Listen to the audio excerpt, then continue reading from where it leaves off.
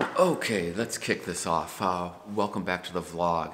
Earlier this week I put out a little video asking for people's response and thoughts on doing a series of working on and doing some mods and little build stuff on a motorcycle within the confines of limited space.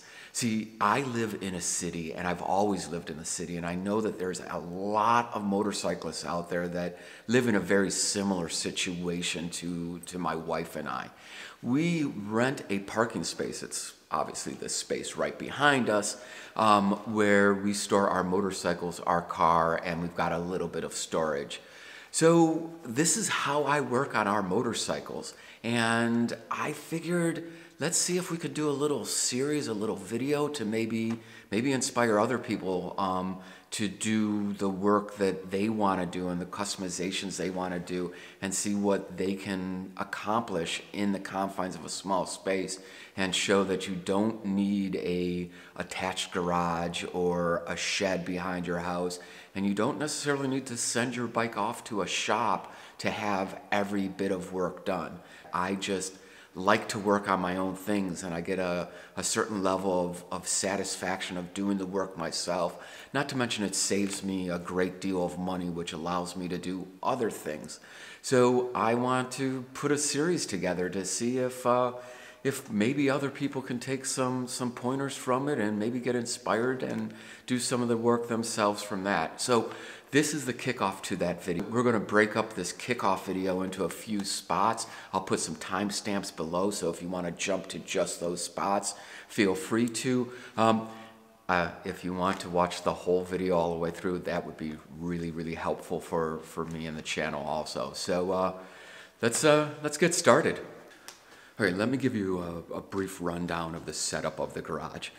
We rent. As I mentioned earlier, in our spot, we store our car and 3 motorcycles, and we've got a couple cabinets in the back. Normally, we will probably only have 2 motorcycles in there. We're storing one for a friend over the winter. The garage is attached to the building that we live in. It's kind of an odd setup. There are only about 14 spots in the garage, so it's not a huge garage, but there is a lot of traffic coming in and out of the garage because of the way it is set up. Now, I don't know how against the rules what I am doing really is. I know that it's very, very frowned upon about doing any work, but I have spent the better part of this year really trying to get to know our neighbors and get to know people within the garage and within our building. I just like to know my neighbors, and I think that it's just better for the community when you try to reach out and just get to know people a little bit better. So through that and through just making conversation, I have gotten a feel for how things work in the garage and the culture in the garage. The real nice thing is, let me show you this, is the spot that I'm working in is really tucked into the corner here. So as people drive up the garage, just between that wall and that silver SUV thing, most of them turn right. And if you're walking through the garage, they walk out to the right. So being tucked in this corner is great, because if I'm doing anything and I need to be quiet because I don't want to draw attention, I can just be quiet. People don't usually come over and bother or anything like that. So that's the setup of the garage space.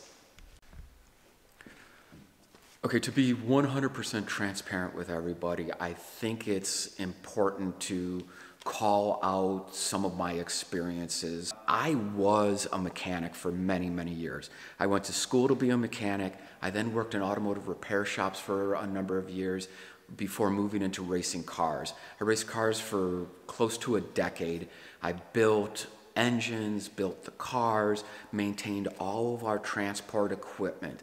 I was also a custom car builder for a little while, where I did paint and body work and other metal fabrication and everything that goes along with that. I also never leave anything stock. So from an early age, every vehicle that I've ever had, I've always tinkered on and done stuff to make it my own. I just want to call that out so that we're all on the same page as we move through it. Let's talk about tools. Now, I have limited tools. They are tools that I have kind of amassed over the years, and a lot of them I brought with me when we moved here from New York.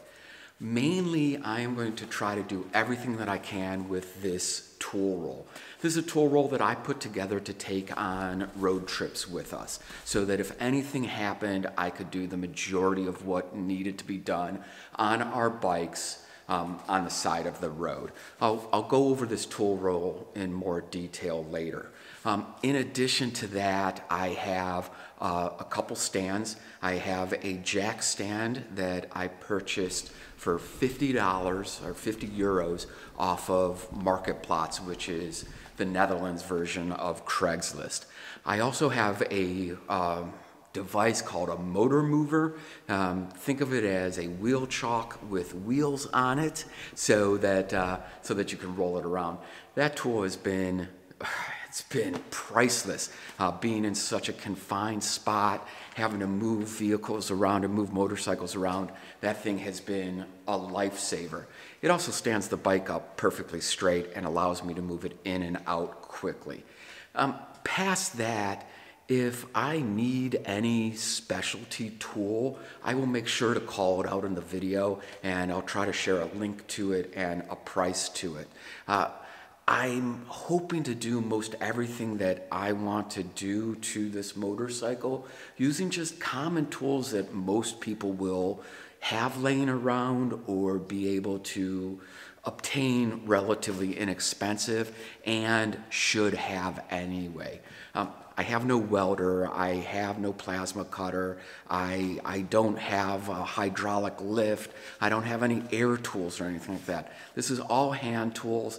I'm probably going to need a soldering iron and some bigger sockets to get some of the stuff off, but I'll call all of that out as we use them. Okay, so the bike that is going to be used for this whole series, it is a 2013 Triumph Thruxton. The bike was sold originally in the Northeast, I believe Connecticut. I bought it from a friend of mine here in the Netherlands. The whole process of buying it from him took over 6 months. It was such a fiasco. I've had the bike now for the majority of last riding season and then all winter. It's a great bike. It runs amazingly well. I don't know how many kilometers are on it, and the battery's disconnected, so I can't even look that up right now, but I'll get back to you on that. But overall, the bike has been well maintained. I don't know exactly what has been done to the bike. There has been some modifications already done, like the airbox delete was done, the LED turn signals were put on, there's an exhaust on it.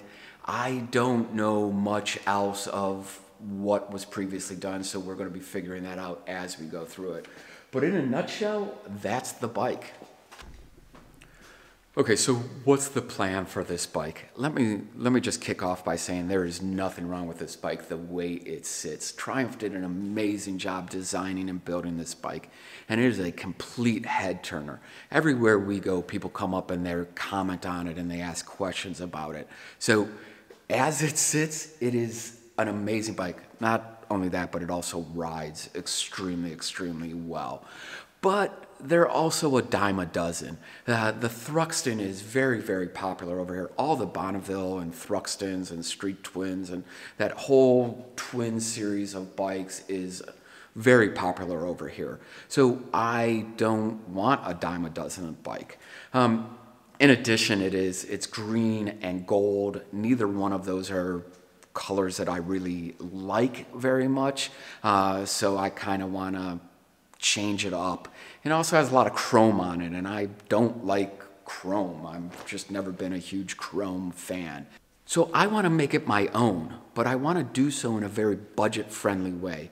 Now, I don't have any problem with spending money where money needs to be spent, but I also don't want to just spend money to spend money. I don't want to just buy the most expensive parts out there just to say I have them. So I want to approach this in a budget-conscious way because that's how most people will do it. I'm going to also do it in stages because I don't want it to hit my bank account or my credit card all at once. So what do I have planned for the bike? Well, one of the first things that I want to do is I want to clean up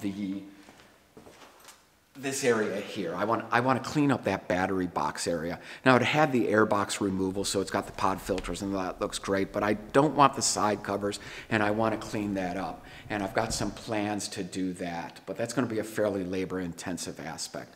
In addition, I want to get rid of some of the chrome.